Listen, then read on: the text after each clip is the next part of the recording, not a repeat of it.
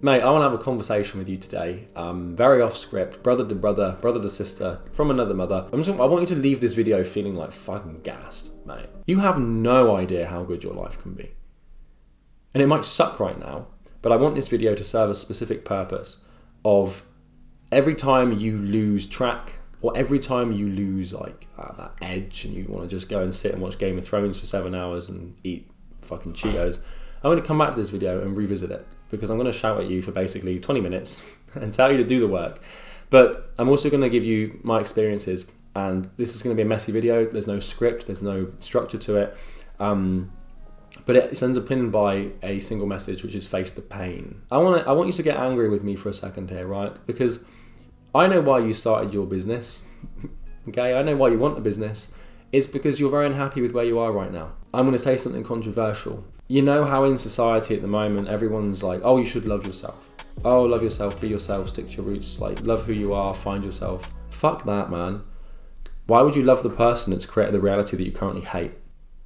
If you're not happy with your current situation in life and your current circumstance, I'm sorry to break it to you, mate, but everything is your fault.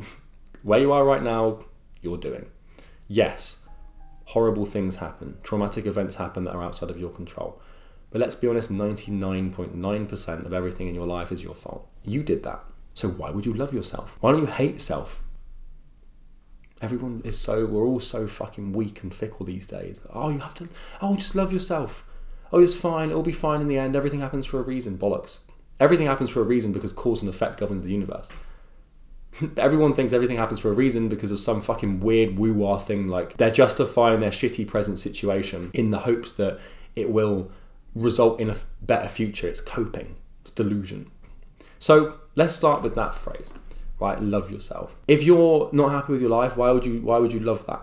Why would you love yourself? Because we know, deep down you know that you are personally responsible for all the suffering in your life. To the degree even where if something really bad happens to you, you still get to determine how you feel. Between stimulus and response, man has the freedom to choose. Viktor Frankl. He's a Holocaust victim. The dude left the Holocaust relatively emotionally and mentally unscathed. Or James Stockdale, prisoner of war in Vietnam in like the 1960s. The dude was like tortured and like fucking like ruined basically for, the best part of like years. And the dude came out of that and he was like, yeah, it's fucked, but I'm responsible for how I respond to it.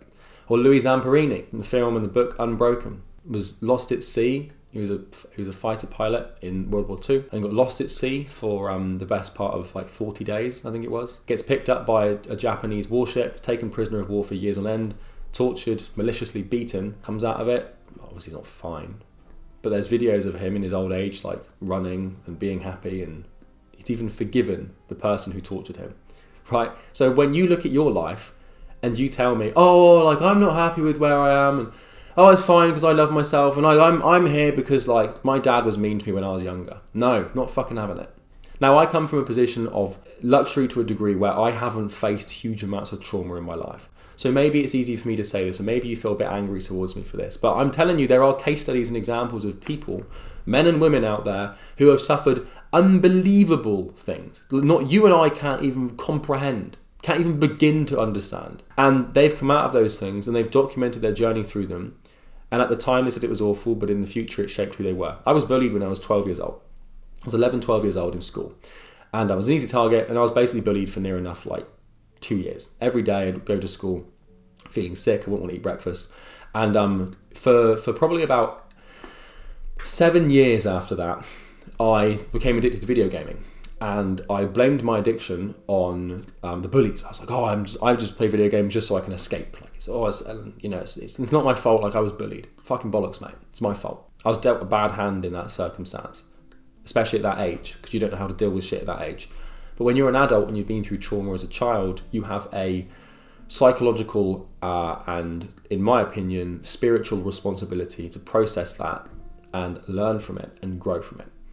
And do you know what, man? Like, I haven't been tested all that much. I know people who have lost family members. I know people who have lost all sorts of stuff. I know people who have suffered immeasurably, who have become disabled and still been able to get on with life and build a good career and take care of their health. And yes, like psychologically, they're probably still fucked.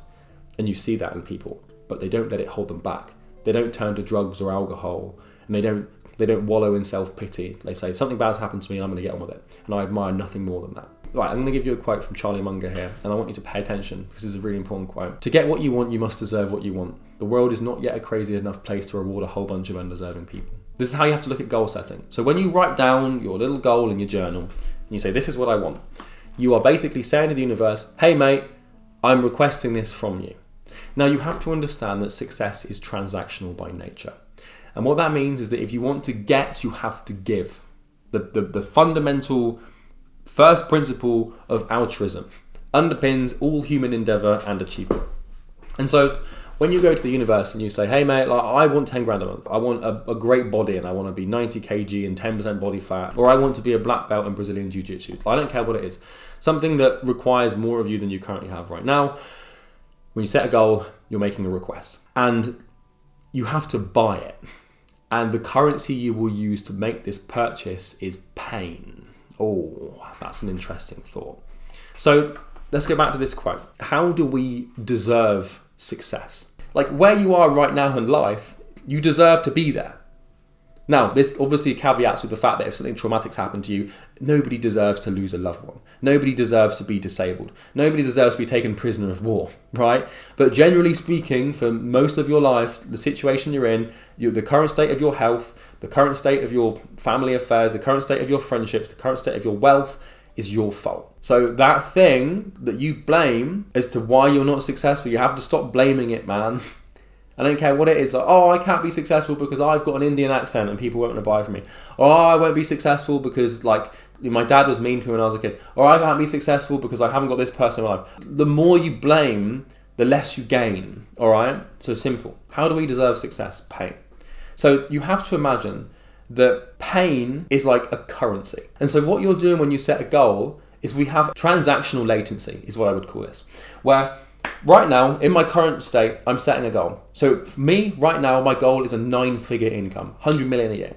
So I have requested that from the universe. And I said, Mr. Universe, Mr. Worldwide, Pitbull, whatever the hell your name is, please. In order to get that, I have to give something. But what do I give? Right? But I give pain. So what the universe is going to do for the next X amount of years is it's going to watch me every day.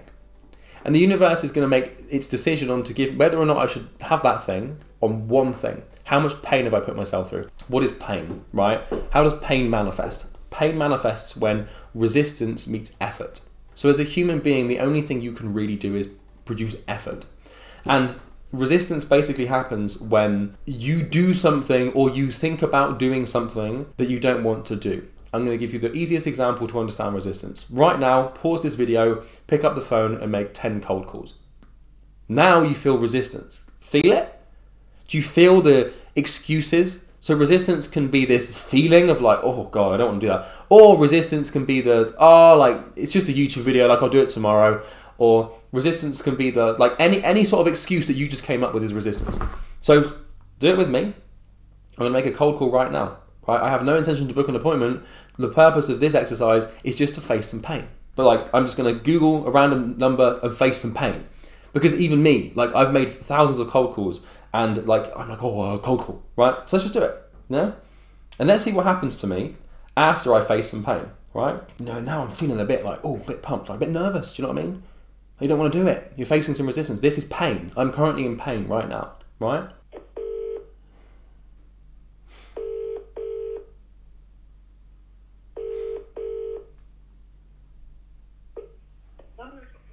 Hi, Mark speaking. Hi there, Mark. Is this marketing? Yes, it is. Oh, awesome. Hi, Mark. I've got to be honest with you, mate. I'm a salesperson with a product trying to sell something. I don't really want to pitch you without your permission, though. Can I do it here, or would you rather I email you? If you wouldn't mind emailing, I'm actually right in the middle of a meeting, actually. So, yeah, by all means, send me an email. Sure. That would be perfect. Not a problem, absolutely. But before I do, I just want to make sure, obviously, it's going to be worth your time. It's to do with client acquisition and helping you book more appointments. Is that something that you'd be interested in? Is that a problem for you right now? Or in all honesty, we're swamped right now. Okay, cool. So at this moment in time, we're struggling to cope with the amount of work we've got. Happy to hear it, man. Have a good day. Yeah, cheers, bye-bye. Bye. So you'll notice that was not an ideal cold call, right? I haven't made a cold call in quite a long time, to be honest with you. But the point there, like that, I flopped there.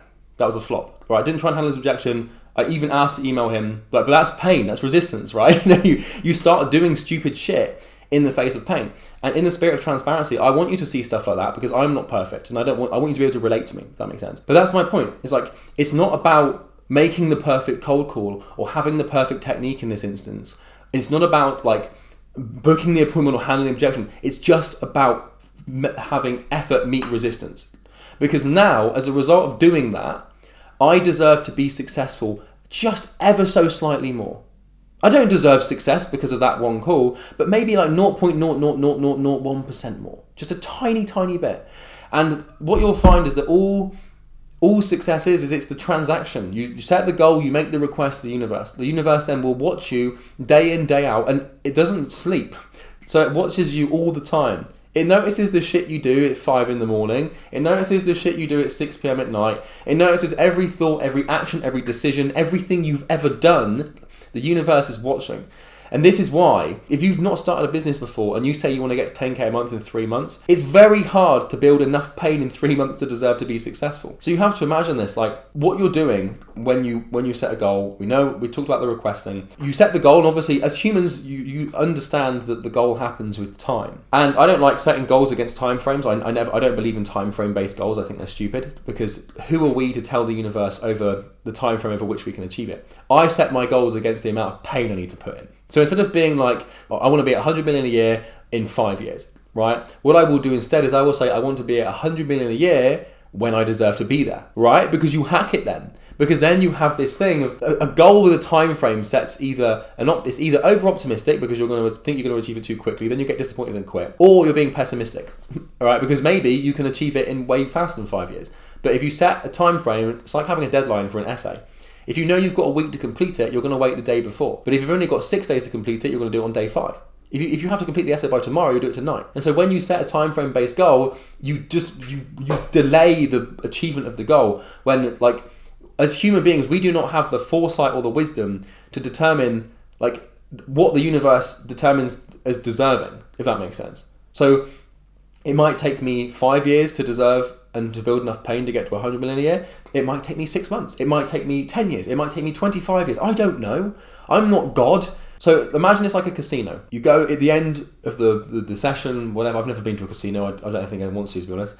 But you go to a casino and at the end you cash in your chips. You say, here are my chips, give me my cash, right?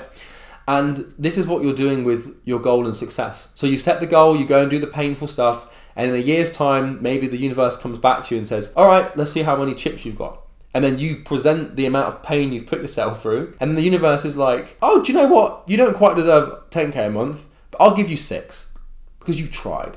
But you know, like you're still playing League of Legends. You still can't go to bed on time. Every time you make a cold call, like you end up giving like a 2-minute break in between each one. You don't really deserve 10k a month, but I'll give you half of it because you're halfway there. This model it served me incredibly well. From a mindset perspective, I love it and it's super helpful. And so let's talk a bit about this thing. So we create pain.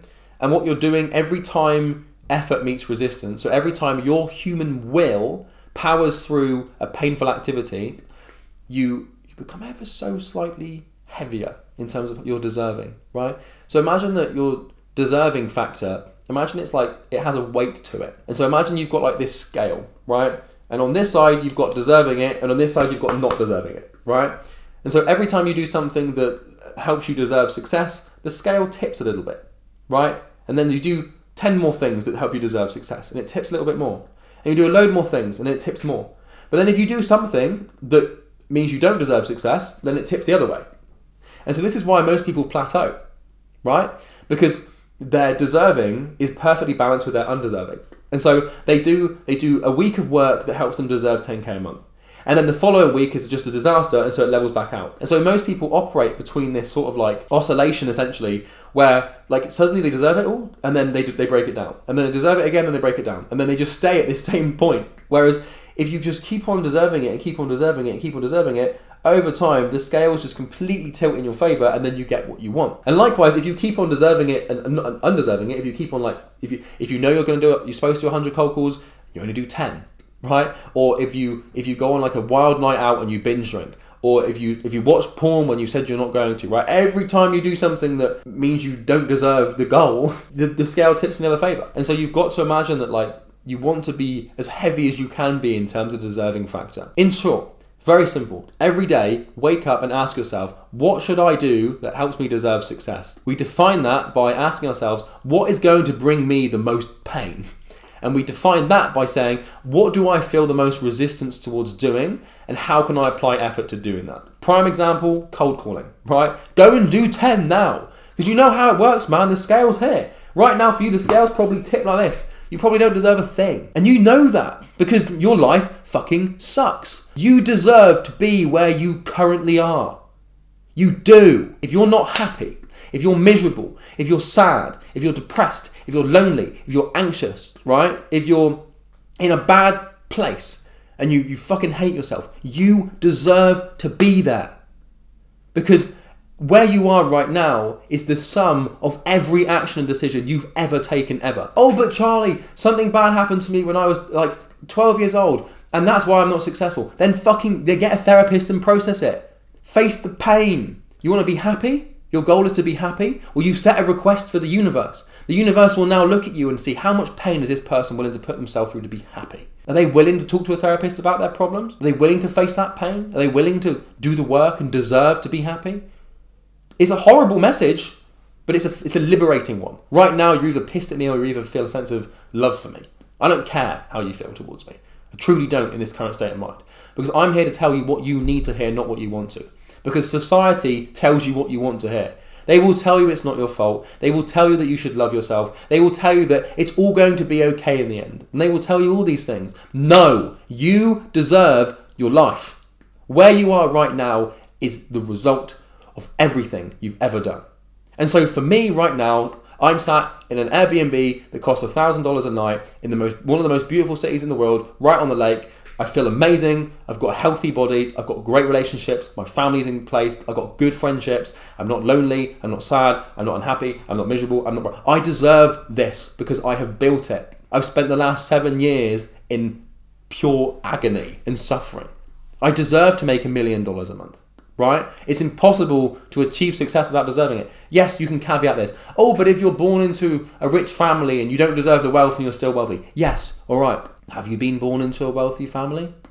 Maybe, lucky for you. Maybe you have been and you hate it because you feel like you want to build your own thing. If you live in the West, there's no fucking excuse. You know, if right now you're watching this and you're living in like rural Africa, you've got 0.2 megabyte per second internet, your family, you've got family with diseases, you haven't got clean drinking water, you haven't got access to education and books, then maybe it's not your fault. But still you can take responsibility for that and try. But my point is that you watching this are probably not in that state, right? If you are in a war-torn country and your village is being bombed every day and you've just lost your parents and you've got to take care of your siblings and you know your grandmother's also sick and then you've also got this and you can't eat, then maybe you don't deserve that. My point here is that you're not going through that shit. You're not, man. Like, your life isn't like, you know, the thing that baffles me is like 100 years ago, men of my age had to go to fucking war. We had to sit in filthy, muddy, freezing trenches and kill other men without any justification. That's not happening to people these days. We don't have to hold fucking bayonets and stab people and lose our guts on the battlefield and die a slow, painful death whilst we're crying out for our mum. We don't have to go through that. So don't tell me that you love yourself when you're in a shit situation. If you're a soldier and you've been to war and you've got post-traumatic stress disorder and you've spent 5 years in service and you've seen some shit and you've turned to alcohol, then maybe it's not your fault, right? I'm not saying that everything is always everyone's fault ever. But for the most of you watching this, for the average person, your life has been built to spec. You designed it, you did it, it's your fault. It's not anything else, it's nothing else to blame except from you. It's not an easy message to digest, but make 10 cold calls right now. Oh, but I'll do it tomorrow. Oh, it's late, they won't answer. I want to build the confidence first. Oh, I can't do cold calls because I don't know I haven't got a service to sell. It doesn't matter. The point is that you're facing pain, you're facing resistance, right? Just get on the floor and hold a plank for a minute. Oh, that's stupid, I'm not going to do that because, you know, like, I don't need to do the plank. Like I already worked out today, or I don't want to burn my body out, or oh yeah, I'm already sore from yesterday. Dude, like right, don't. If you haven't got the point yet, you need to get it. Go and do something that hurts right now. Make 10 cold calls. Make 10 cold calls whilst you're doing a plank. I don't know. Go and take a cold shower. Oh, but I already showered today.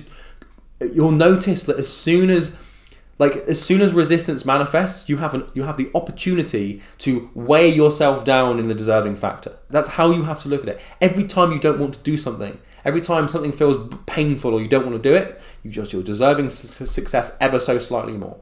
And if you do that, mark my words, if this is your main mode of behavior and the way that you look at the world, and this is the paradigm that you develop, you do this for 2-3 years, you'll have everything you want and more. I mean that. I could be at 100 million a year now if I wasn't such a little weak boy. You know, there's shit that I've done over the last 7 years. There's weeks of work that I've had off. There's times where I've just spent the whole day watching Game of Thrones. There's junk food that I've eaten. There's stupid porn that I've watched. I'm not perfect, right? And I haven't been over the last 7 years. But I've had it in check. Where I've done stupid shit that it means I'm undeserving, but the pain factor is way outweighing the undeserving thing. But it's not outweighing it enough for me to deserve 100 million a year. Where you are right now is you're doing. You deserve your current life, right? You don't deserve to have traumatic bad things happen to you. Nobody deserves to, have unnecessary amounts of suffering. But your mental health, your physical health, the status of your financial situation, the relationships you have with people, everything that is in your control is your fault. I'm sorry to admit it to you, but it is. And the sooner you can accept that, the better. The best thing to do, if you want to really outweigh this deserving thing, if you really want to deserve it as much as you can, is every time you're doing something painful and every time you're facing resistance, double up, right? I'm going to give you an example. If you set the goal of 100 cold calls and you get to 90 and you start feeling like, oh, I'm nearly done. Like, oh, I just don't want the last 10. Like, as soon as your brain creates resistance, you want to double the effort. Let me show you something. So 2 years ago, I used to run 5 kilometers. This was May 16, 2021 at 5:37 p.m. Right? I'm going to show you something in a second. I used to run 5k, right? And one day I was running 5k and I got to kilometer 4. And when you're running and your body, like towards the end, you're like, oh, I'm nearly done. Like, oh, I can't wait to be done. The resistance starts kicking in. Like your body's like, it's got a kilometer left. So it just starts kicking up a fuss. What I did on the 21st of May, 2021 at 5:37 p.m. in South Somerset, United Kingdom changed my life. I got to kilometer 4 and I told myself that because I was feeling this resistance and pain, I said to myself, we're going to do another 5 kilometers. I made my brain my bitch. And guess what? When I got to the end of that 5 kilometers, the same thing happened. And I said, we're going to do another 10. And I thought I was fucking crazy. I was like, we're going to do another 10. And then when it got to the end of that 10, kilometer 9, I was like, as you can imagine, like I'd never run anything more than 5k in my life. I was like fucking wiped out. Got to the end, near enough the end. My body was like, I'm done. Like, stop this now. Another 10. This is what this looks like. So this is a 30 kilometer run.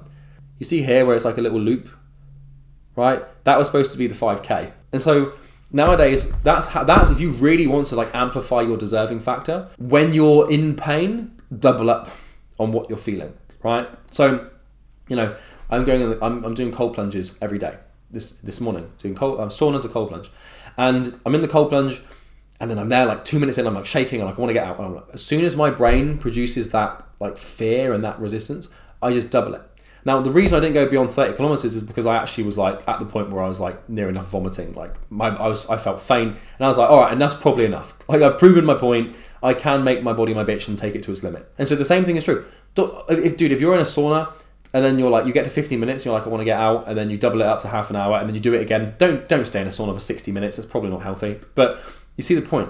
If you're cold calling or if you're sending cold emails or if you're doing some work or if there's something that you're doing right now that you're feeling resistance towards doing, your brain's being a little bitch about it, and then just double up. It's the fastest way to deserve more because then it creates even more pain. And this is what I used to do with cold calling.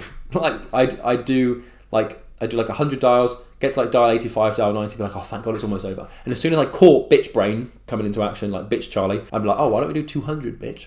And what that does is it conditions your brain to no longer be fearful or create resistance. So now, when I'm doing something painful, I just do it. I don't have any problem like with too much resistance because my brain now knows that if it creates resistance, it's going to have to do double the pain. So you can hack your brain in this way. Like, I've conditioned my mind, and I've got to deal with my brain. Like, mate, if you create resistance, you're going to have to essentially do double of whatever you're creating resistance towards. And so now, when I have to do something painful, my brain's like, I'm not going to fuck with him. I'm just going to let him do what he wants to do, because I know that if I start kicking up a fuss at kilometre 10, I might have to do 40 kilometres, and I don't want to do that, so I'm just going to stay quiet, right? And that's how you can eventually build, in my opinion, resilience, right? That's what I think strength is like when your brain's just not a bitch anymore, or when it's still a bitch but you ignore it, right? That's a roundabout way of saying just face the pain and do the things that hurt. Because, dude, like, you've got one life, man, woman, Apache helicopter, I don't know what you identify as, right? You've got one life. You've got one chance on this spinning rock to actually do something meaningful. And the only way to do that is to face pain. And if you don't do that, then like I genuinely, as a rule of thumb, do not respect anyone that can't do this, because I don't want people like that in my life. If you need help getting more clients, there's a link in the description you can click. It's a video of me trying to sell you something. I don't care if you click it or not, but if you're struggling to get clients and you want them, just check that out. If you've been watching for some time, haven't subscribed yet, subscribe. If you're watching for the first time, subscribe. It helps me, it makes me happy. Come on. If you like the video and comment anything below. I don't care. I'm going to get comments of people being like, oh, well, this is my life and like, I don't deserve to be here. It's victims, mate. Fucking victims. They drive me insane. People who think that they are entitled to a good life without deserving it. Fucking victims, mate. Have a good day. I love you.